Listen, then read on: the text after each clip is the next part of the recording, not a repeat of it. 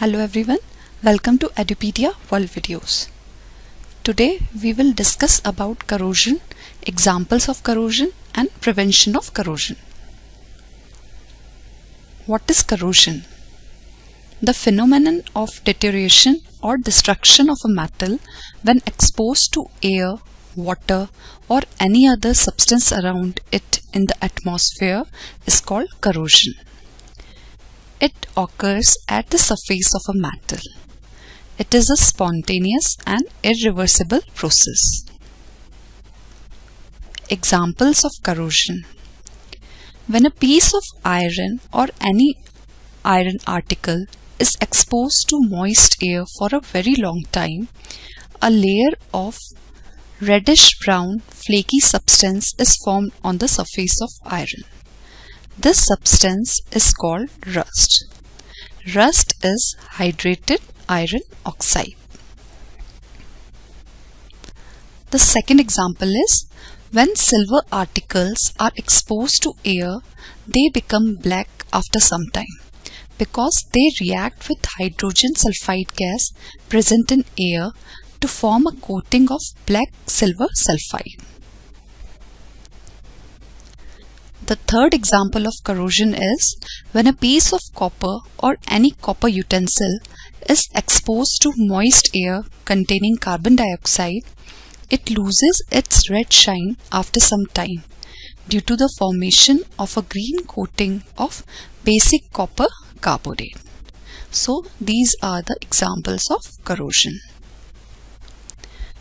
Due to corrosion, most iron and steel structures get damaged and we have to spend a large amount of money for prevention of their damage due to corrosion or for replacement of iron and steel structures.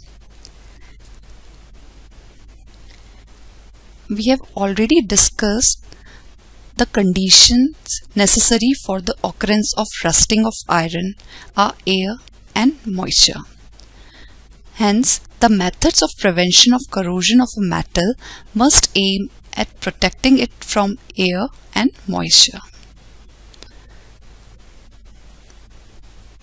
These methods are commonly used for prevention of corrosion. The first method is protection by coating with oil or grease. Corrosion is prevented by coating the material with oil or grease. The second method is protection by covering with paint, plastic, rubber or ceramic. Corrosion is prevented by covering the material with a coat of paint, plastic, rubber or ceramic. The third method is prevention by galvanization. Corrosion is prevented by coating iron subjects with a thin layer of zinc. This process of coating iron objects with a thin layer of zinc is called galvanization. Zinc is a more reactive metal than iron and it reacts with air in preference to iron when exposed to moist air. On exposure to moist air, zinc being more electropositive than iron gets oxidized, protecting iron from oxidation. This method of prevention of corrosion is called sacrificial protection. Galvanization is done by dipping the iron or steel article in molten zinc and then taking it out. Fourth method is prevention by electroplating.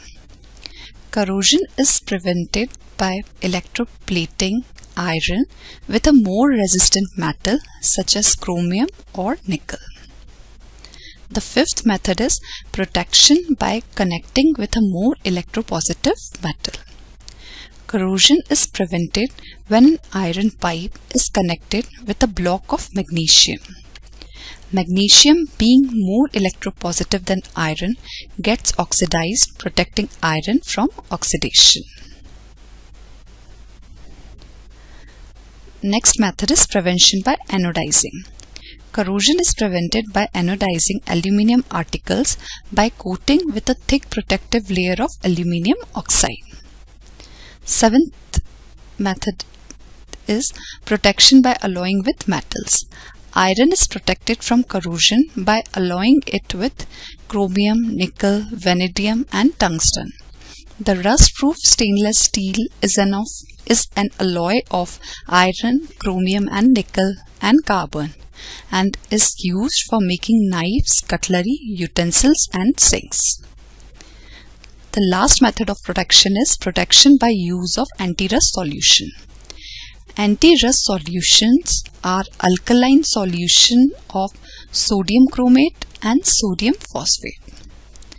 An insoluble protective film of iron phosphate is formed on the surface of iron, and as a result, further corrosion is prevented. The alkalinity of the anti-rust solution decreases with the availability of H-positive ions, leading to the prevention of corrosion. Anti-rust solutions are used in radiators of automobiles for prevention of rusting of iron parts of radiators. Thank you for watching Edupedia World videos.